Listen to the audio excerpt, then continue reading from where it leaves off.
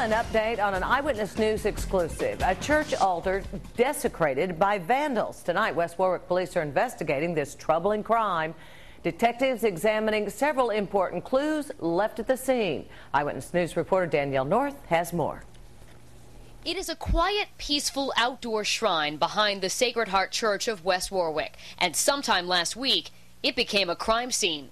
After First Friday Mass, some of the parishioners went over to make a visit to the shrine and discovered that the altar table had been defaced and desecrated. Someone drew this pentagram right on the altar top in permanent black ink. While the church plans to try to remove the shocking symbol with a special acid, it may not work, and replacing this sacred stone won't be cheap. If the price goes up, it could move from a misdemeanor to a felony. If you got property damage over, I believe it's $5,000.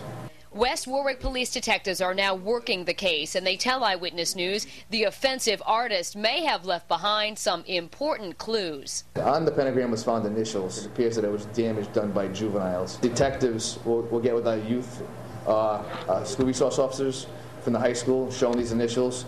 Maybe they've had contact with some kids with these initials. Check local kids in the area against our database.